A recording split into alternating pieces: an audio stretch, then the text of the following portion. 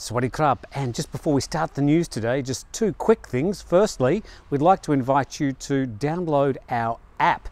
It's for Android and for iOS. There are a few little bugs, but if you download it, I'm sure you'll really enjoy the experience of being able to discover our news quite simply.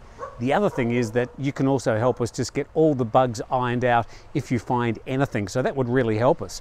The other thing is we've got a new forum starting. It's on the website only. The idea being that if you want to comment, you'll be taken straight to a brand new forum page, which is much easier to follow, to navigate, and to keep your eye on important threads that you're involved in. So that's all coming in the next few days. Thanks for being involved in the Thaiger. Time for the news. Swadee krap, and welcome to another outdoor edition. A shout out to Blake Johnson. Thank you for becoming a Thaiger member. And starting today with Thailand's COVID tally, there's been 31 COVID-related deaths and 1,919 new confirmed cases in the past 24 hours. The death rate a bit above last week's average, the new infection rate on par with the daily reports from the past 2 weeks. There's also been an entry ban extended to cover foreign travellers coming from Bangladesh, Pakistan and Nepal, on top of the entry ban on travellers from India imposed last week. On the vaccine front, there are now 1.9 million people in Thailand vaccinated. Let's check out today's other main news stories.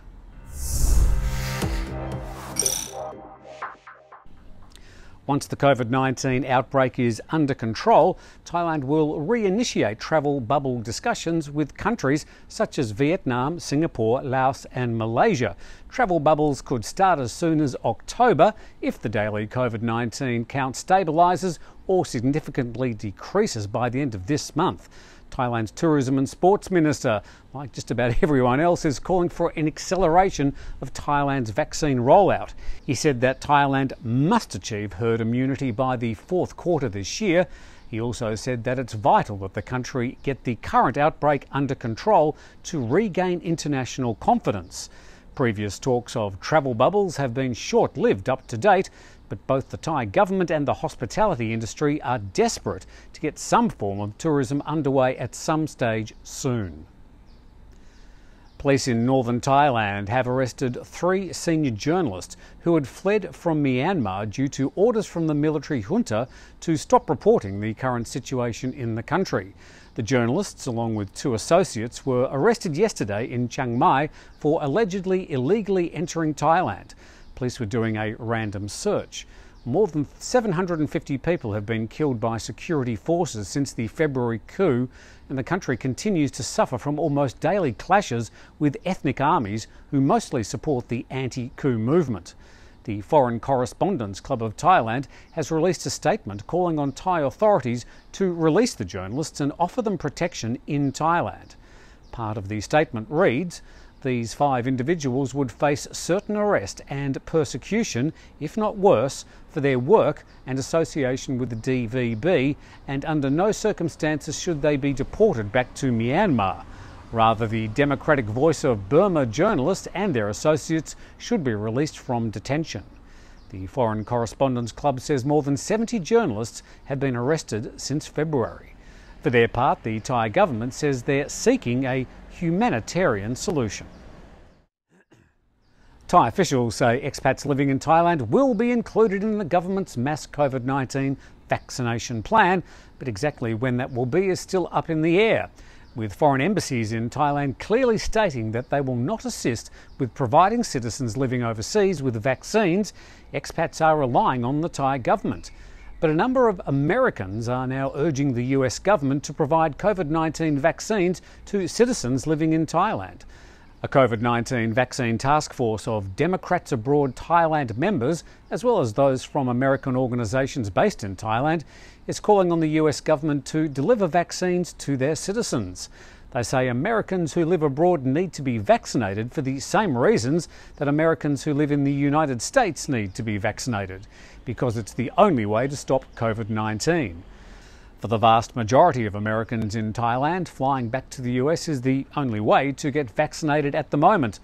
The US Embassy in Bangkok, like most of the other foreign embassies, says vaccines will not be provided for their citizens living overseas. On that note, expats in Phuket who have a valid work permit that was issued in Phuket can now register for a state COVID-19 vaccine. The registration must be under the company name, and expats are told to have the company's human resources staff assist with the registration process. You can do that from today. Our Thaiger HR team are going through the process today. We'll keep you informed how that goes. The latest findings from a research firm that analyses flight booking data confirms that vaccination is the key to rebooting international travel. The most recent research from Forward Keys shows that destinations prepared to welcome vaccinated tourists have seen a surge in bookings. In particular, Greece and Iceland have had a significant uptake in inbound flights, while countries where mass vaccination is at an advanced stage, such as Israel, the US and the UK, have seen outbound bookings climb. The key point is that the world travel and flight industries are looking to insist on proof of vaccination or vaccine passports for the right to go on an international flight or travel beyond their borders. Forward Keys says vaccinations appear to hold the key to reviving international travel, as countries that make clear promises to welcome vaccinated travellers are being rewarded by strong surges in flight bookings. One insurgent has been killed and another 2 arrested after a clash with a ranger patrol in the Batchow district of Narathiwat this morning. The district also borders Pattani and Yala. Rangers raided a house about 5 a.m. following a tip-off that 5 members of a southern insurgent group were hiding there. 4 men opened fire in an effort to escape. The gunfire lasted about 10 minutes before the police were able to lock down the scene. Malaysia has gone into full national lockdown amid the latest surge of COVID-19 infections, including highly contagious variants that are putting the Malaysian healthcare system under pressure. The Malaysian PM has announced a ban on social gatherings and interstate or inter-district travel. Schools and other educational institutions are shut, but some economic sectors can continue operating. The lockdown is in force until June the 7th, with the PM saying the presence of new and highly contagious variants that put pressure on the health system mean there's no other choice. Malaysia has seen a spike in infections and now reported 444,000 cases and 1,700 deaths. Yesterday it reported nearly 4,000 new COVID infections. Well, that's another Thailand News Today under our belt. Thank you very much for watching. You can also check out this video. Thank you very much for watching. And also don't forget to download our app. It's on iOS and Android. Also there. We do thank you for watching, and we look forward to seeing you tomorrow.